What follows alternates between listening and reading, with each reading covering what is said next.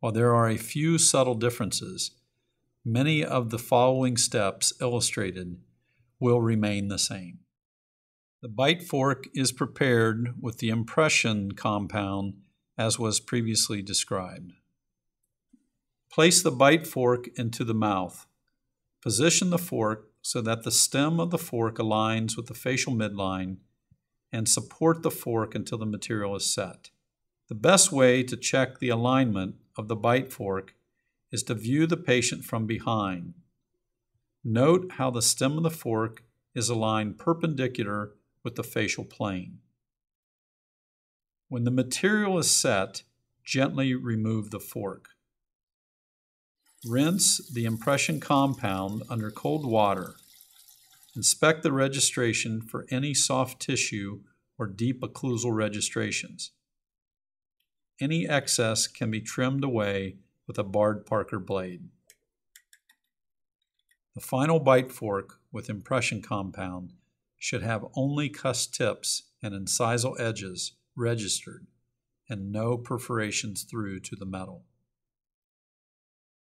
Place the bite fork back into the mouth. Ensure the cuss tips seat all the way into the registration record. Support the bite fork underneath by having the patient bite on cotton rolls. Occasionally, the bite fork may need to be supported by the assistant during the recording of the FACEBO registration. Raise the chair up to a seated position. What I'm going to do is I'm going to slide this on the little post that's coming out of your mouth. Once I do that, I want you to reach up, take these and place these in your ears. And I want you to put one finger on either side, just like that, and just hold gently against that. Keep your head in the headrest at all times, please. Okay, go ahead and place those up in your ears.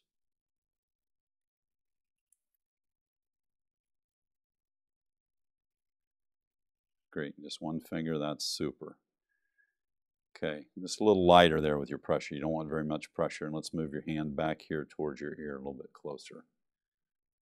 Good. All right, this piece is going to fit right against the bridge of your nose. Make sure you keep your teeth closed against that cotton at all times for me. When you feel a little pressure here, I want you to push in at your ears just slightly.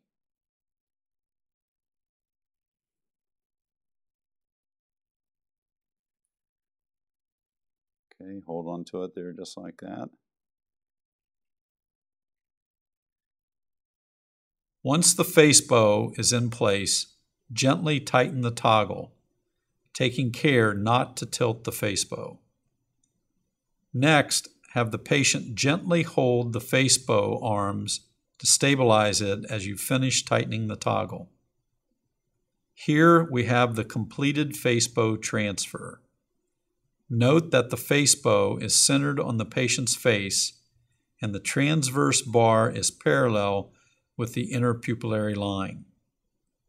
While the patient stabilizes the FACEBO, carefully slide the nosepiece away from the patient's nose, loosen the center thumb screw on top of the FACEBO.